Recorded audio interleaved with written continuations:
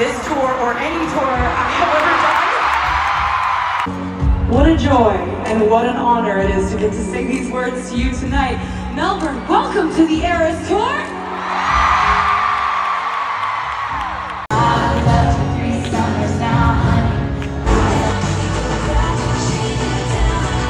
In a dazzling display of musical prowess and heartfelt emotion, global sensation Taylor Swift enraptured fans at the Melbourne Cricket Ground during the kickoff of her highly anticipated Eras Tour in Australia. The iconic pop star, at 34 years old, graced the stage in a radiant yellow gown, poised at her piano, to deliver a momentous surprise. The premiere live performance of You're Losing Me, a hauntingly beautiful ballad hailing from the depths of her acclaimed album, Midnights. With the intimate setting of the piano framing her ethereal presence, Swift's announcement of the song's debut sent waves of excitement rippling through the audience. "I've never played this song live before. It's one of my favorites," she confessed, her words echoing with a sense of anticipation. As the chords reverberated through the stadium, Swift's voice, a powerhouse of emotion, soared, carrying the audience on a journey through the poignant narrative of love's unraveling.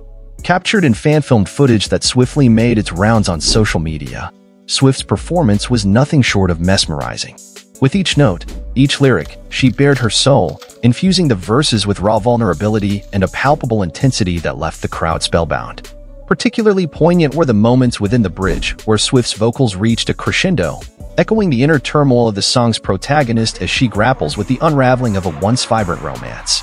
But Swift's surprises didn't end there. In a testament to her versatility and enduring appeal, she treated fans to yet another unexpected delight, a rendition of the title track from her seminal 2012 album, Red.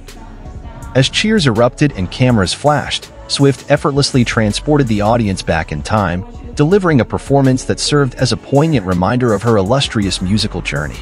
Amidst the musical revelations, Swift took a moment to share insights into her forthcoming album, The Tortured Poets Department, set to release on April 19th. With a twinkle in her eye and a smile playing at the corners of her lips, she teased fans with details of a special edition featuring a bonus track titled The Bolter.